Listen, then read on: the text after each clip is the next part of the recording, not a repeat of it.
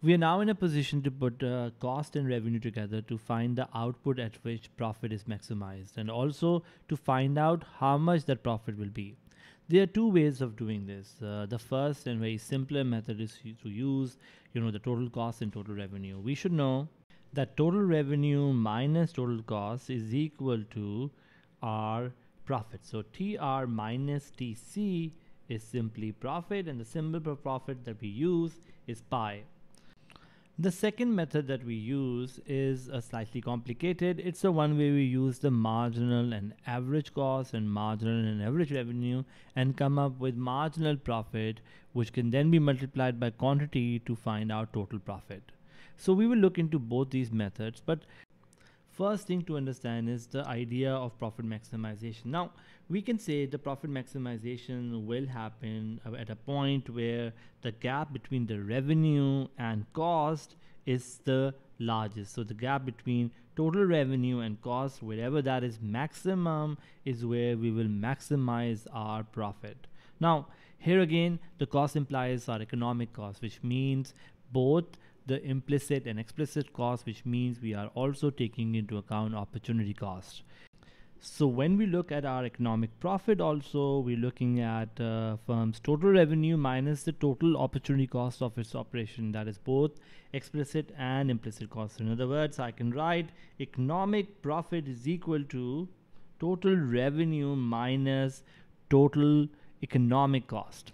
Now we say that in the short run, when you look at profitability, in the short run, the firm can have three kinds of profits. One could be what we call our supernormal profit. Another word for this is abnormal profit. Another one is what we call normal profit. And last is what we call economic loss. Let's talk about these three scenarios. What do they mean? Normal profit is simply the idea that total revenue minus total cost is equal to zero. In other words, this is where the revenue is equal to our all the opportunity costs of the resources which are used in the production by the business. Now, supernormal or abnormal profit, on the other hand, is a scenario where you're looking at basically profit over and above the normal profit. In other words, it is the profit over and above the opportunity cost of the resources used in production by the firm. Hence, total revenue, when it's greater than the total cost, and we are looking at economic cost here, then the firm is making what we call abnormal or supernormal profits. The last scenario is that of an economic loss, and we say in this scenario total revenue is actually less than total cost. Now, when we make an economic loss, we can argue this, that the firm's revenue is lower than the opportunity cost of the resources used, which means if they were employing their resources elsewhere, they could have gotten a better return from their investment. Now, we could also argue that when it comes to normal profit, it is a satisfactory kind of a scenario, or it is a scenario where the firm will not be thinking about using its resources elsewhere, because at least the revenue is equal to not only the explicit cost, but there is also implicit or opportunity cost also covered.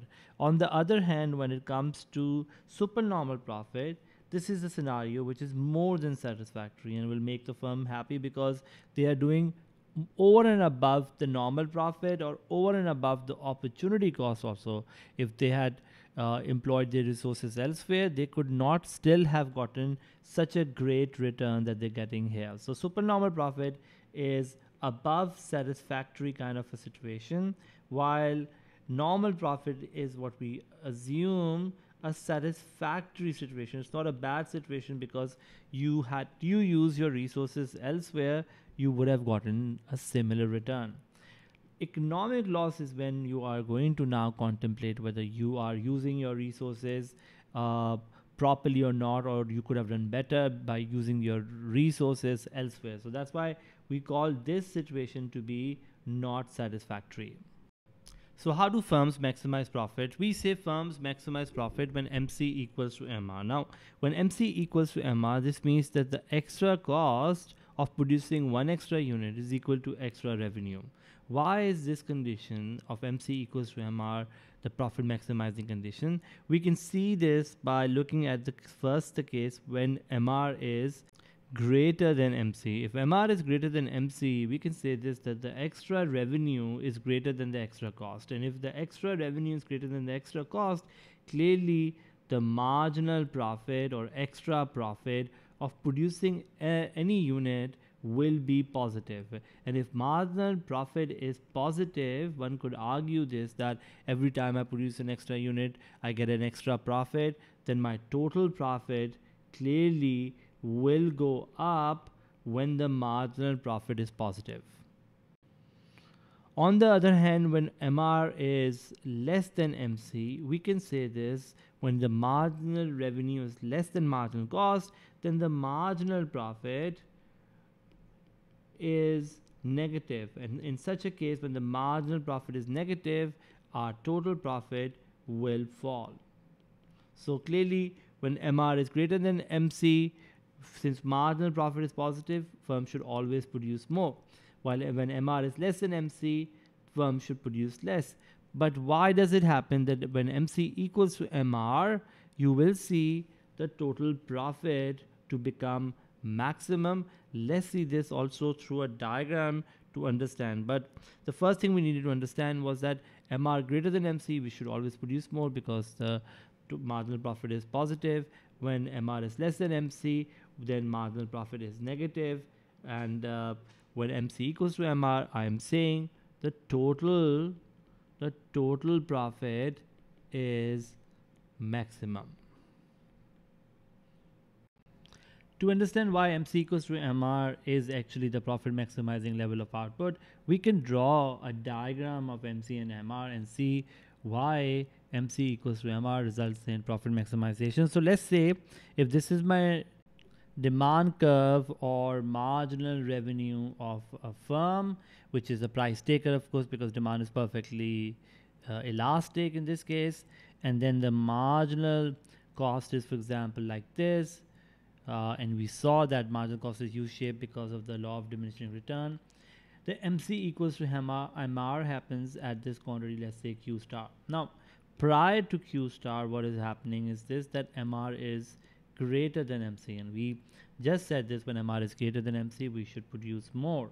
But beyond Q star, look at the MC. The MC is more than the marginal revenue, and MR can be said to be less than MC, which means quantity should go down. At therefore this Q star quantity, MC equals to MR. So we can say this, that prior to Q star, because MR is greater than MC, we should produce more because our marginal profit is positive, and because marginal profit is positive, we will have our total profit to go up. On the other hand, when MR is less than MC, our marginal profit is negative, and as a result of marginal profit being negative, total profit will fall. So prior to Q star, our profit will be rising because MR is greater than MC. After Q star, our profit will be falling, and therefore at Q star, our profit will be maximum. So that's why MC equals to MR is our profit maximizing sort of condition. And therefore, if a firm has a goal to maximize profit, they will produce at that point.